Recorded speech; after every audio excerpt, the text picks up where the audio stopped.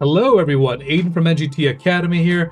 Today's topic is the ever fascinating topic of botnets, which have been evolving over the last 20 years. To me, botnets are the evolution of malware. Back when I was a kid, essentially, malware in general were very crude. They infected your computer, deleted system files, and ruined partition tables, and that was basically it. Now, don't get me wrong, yes, that was catastrophic in a business setting where you would lose data, but the functionality of malware, I should say, was just not quite there yet compared to today's modern day piece of malware. Functionality botnets these days basically run the whole spectrum. You can imagine it, it can probably do it. Botnets have been discovered that infect your computer with cryptocurrency miners.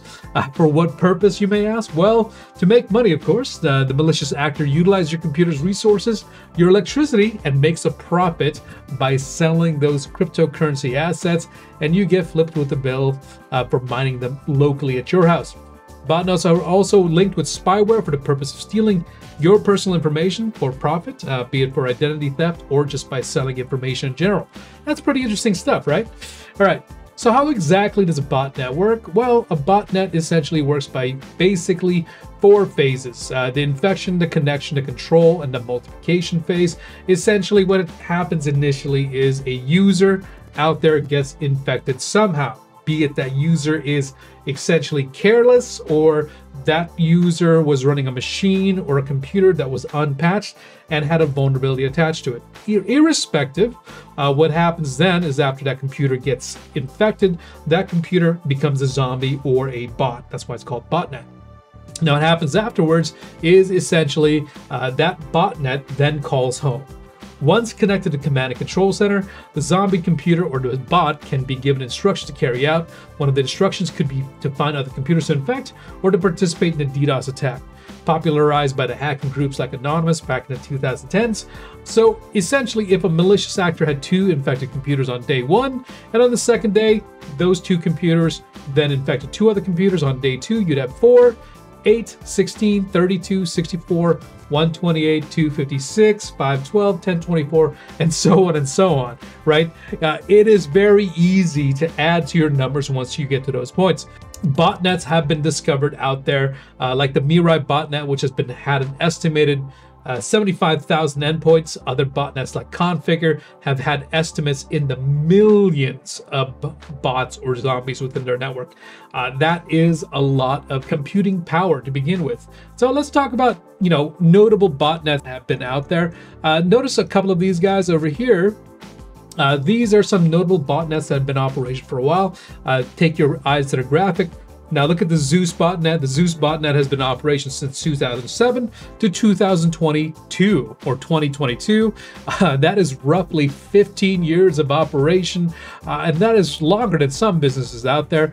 Some of them went from 2007 to 2008 and then fiddled on. If you take a look, you can see that it is not out of the ordinary here, or uncommon, I should say, that a botnet operates for years at a time. Now, the financial impact to organizations, a botnet can cause harm to an individual organization. These are estimates. Zeus has been roughly around 120 million, Drydex 40 million, and 3VE 30 million. Zeus, for example, for its 15 years of operation, that's roughly $8 million of damage a year done by the Zeus botnet.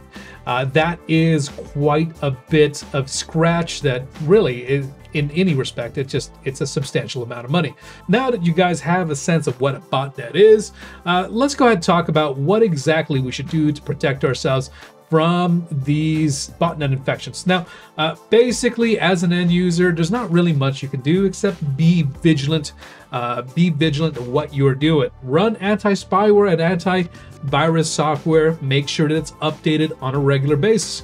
Keep your computer software updated to the latest version. Having an unpatched and older operating system on your computer basically adds a layer of vulnerabilities to your computer system. Always use internet firewall. That's kind of hard not to do these days. Most ISPs will provide you a very simple firewall. So it's not really, it's not asking too much.